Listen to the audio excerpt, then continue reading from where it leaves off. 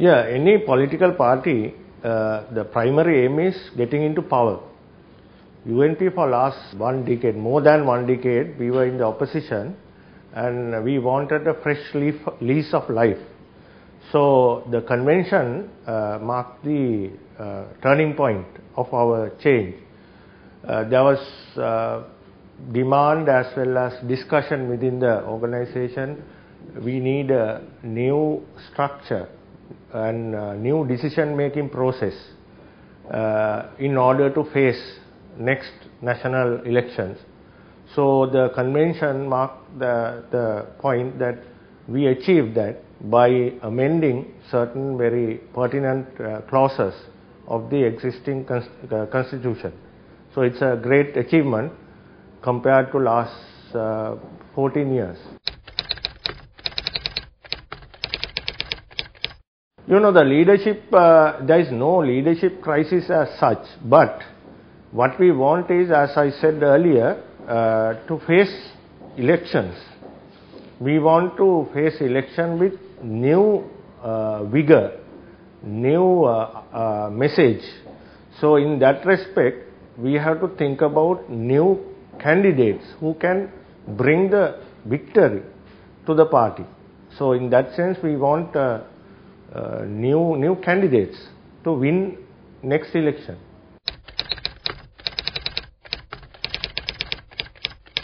Sajith is a very popular leader within the party, and the convention has shown that he is the popular choice of the party. So not only that, as I said earlier, we need a new lease of life. I think Sajith can bring that enthusiasm as well as a new message to the party.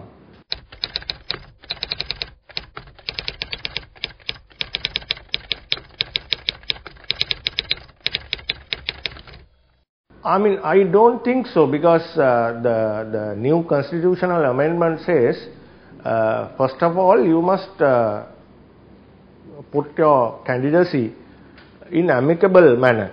So once the new working committee convenes, anybody can come forward, including Sajith Premadasa, and then party has to decide which part of the decision making goes to Sajith and which part of the decision making goes to Mr. Ranil Wickramasinghe. So in that sense, the working committee has to develop an amicable solution to bring this party into a more working mode.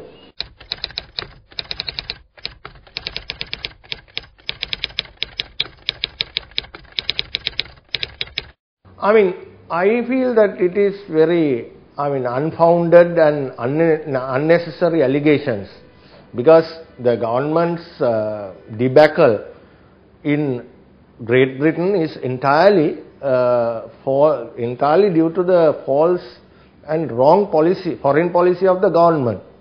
So you need not to blame for another person or outsider for the errors committed by the government as well as the foreign ministry. So this is to divert the attention and save the government face, nothing else.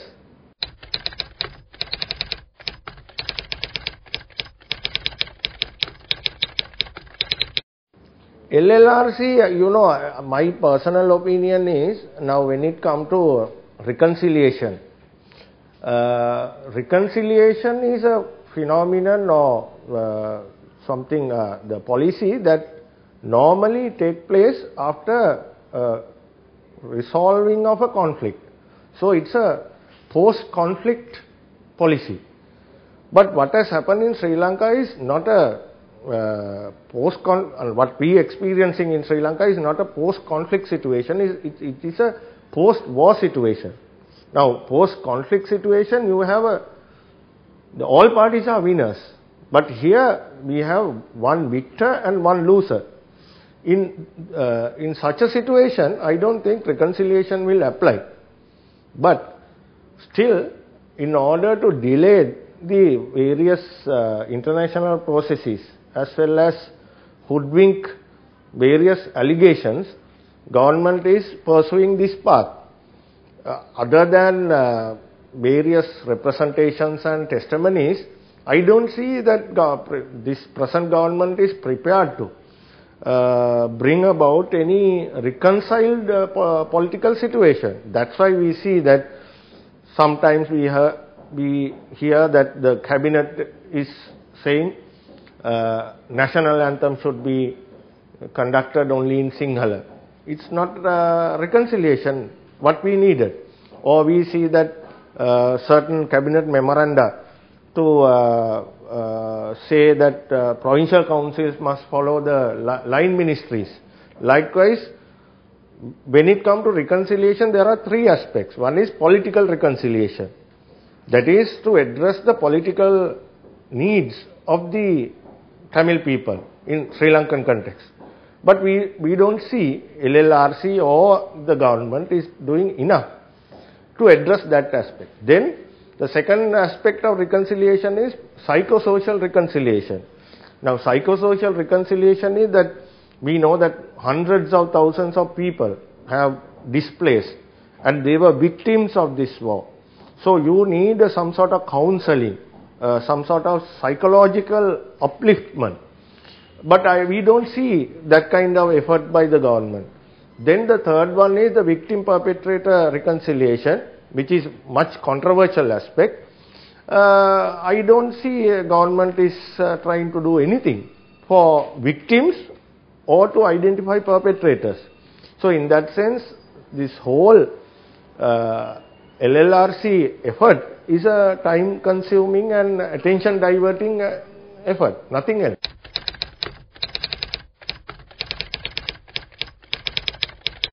Yeah, definitely. I mean, look at the, there are two aspects.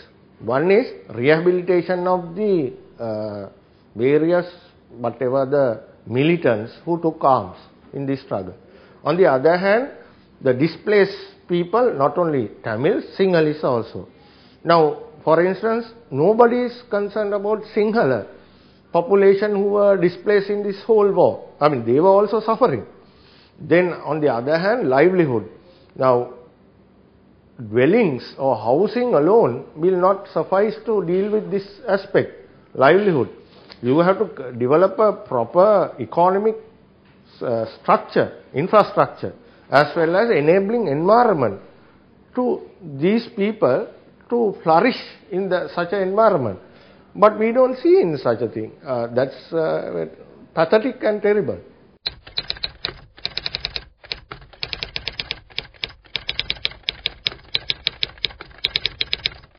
I mean, there are so many views on that.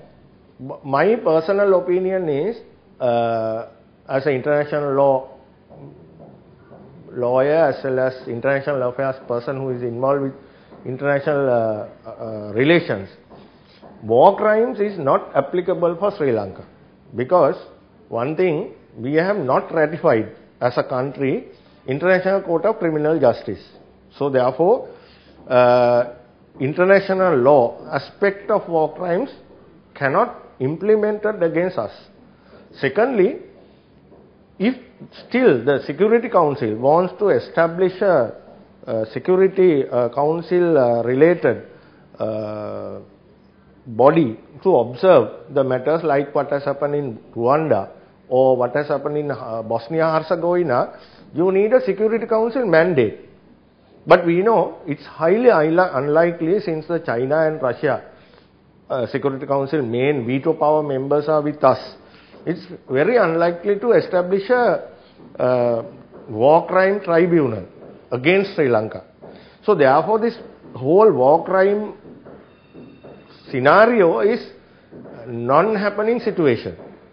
What is international community asking is how to deal with this reconciliation aspect, where, as I said earlier, what is government policy on this victim-perpetrator reconciliation?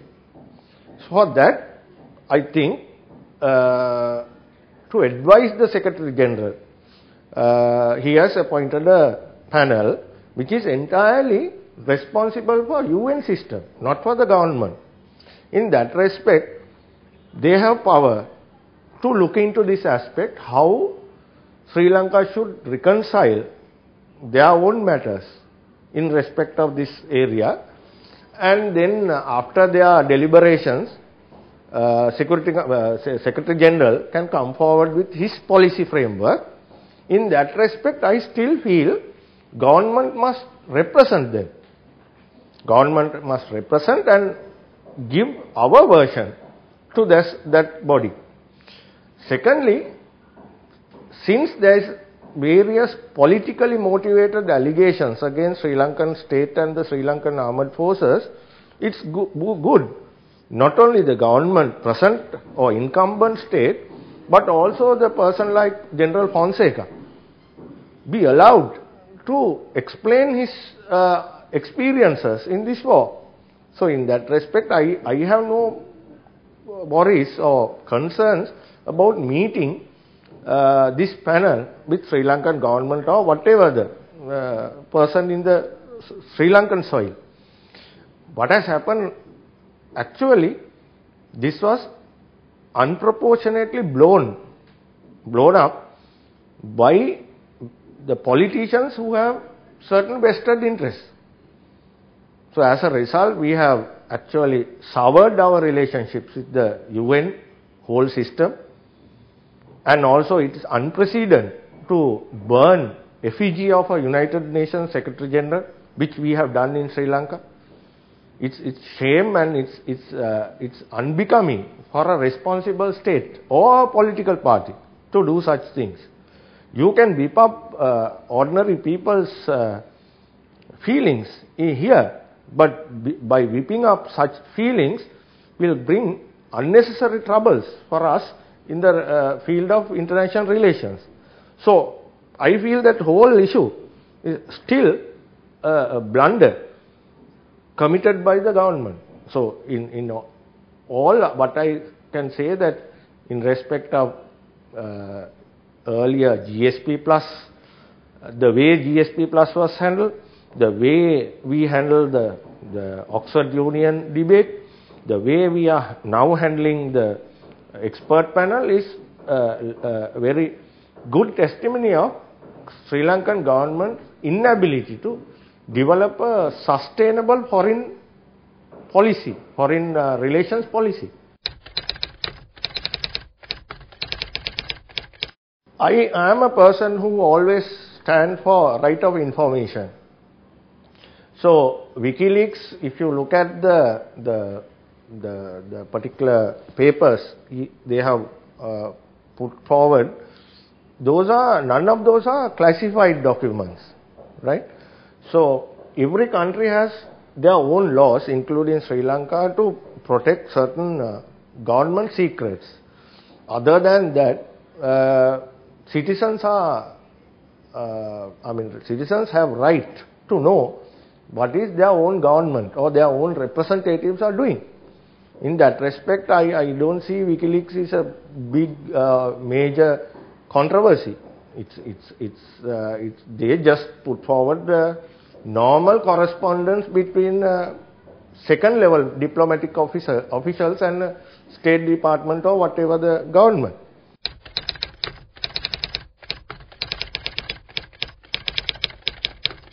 On Sri Lanka, they have their own right to hold such views. They are also collecting information as embassies, so they can interpret their own data according to their own way. So it's I feel now there are 2 or 3 allegations on very formidable Tamil minister, as well as there's another opinion on the way the human rights were protected or violated. So that is their own view. As Professor G.L. Pieris said in England, quoting Voltaire, right to hold an opinion is the democracy. So we need not to find fault with those opinions.